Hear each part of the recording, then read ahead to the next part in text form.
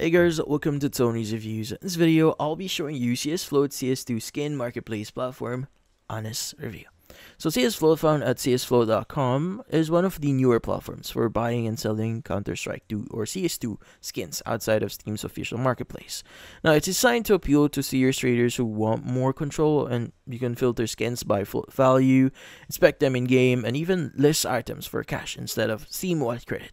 Now, on the surface, it looks like a clean, professional alternative to marketplaces like Skinport or Buff163, with lower seller fees and a focus on transparency.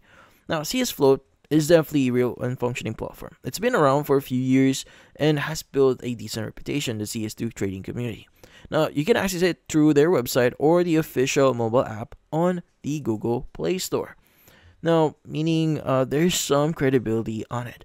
Now, on review sites like just spoiler here, well, the website or the platform itself has an average rating of 4.8 out of 5 across thousands of reviews, as you can see right now.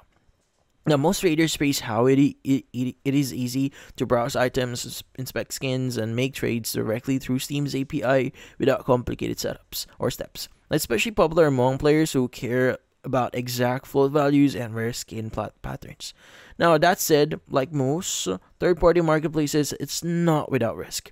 Now, since CSFloat operates independently from Valve, any trades or disputes that happen outside of Steam's own market aren't protected by Steam support. Now, it means if something goes wrong, for example, if the trade is cancelled midway, about malfunctions, or your account permission gets compromised, well, you're mostly on your own to resolve it. Now, there are also a few negative reviews in here. Now, it's not a totally a perfect app here. Now, there are some or there are bound to be hiccups in here. Now, on Trustpilot here, or in similar platforms, some users mention about trade reversals where deals seemed complete but later got cancelled, resulting in lost value. Others complain about slow withdrawals or frozen balances, with a few claiming their funds were held longer than expected. Well, those reports don't point to an outright scam here. They highlight that CSFloat can have operational hiccups, especially during busy trading periods or when Steam's servers lag. Now, it's still worth mentioning here that these kinds of issues are pretty common in third-party trading ecosystems. They don't automatically mean the platform itself is fake. CSFloat's reputation among experienced traders is largely positive, and most of who use it directly seem to complete their transaction without problems. Now, also, just to give you some idea, there are some discussions as well on Steam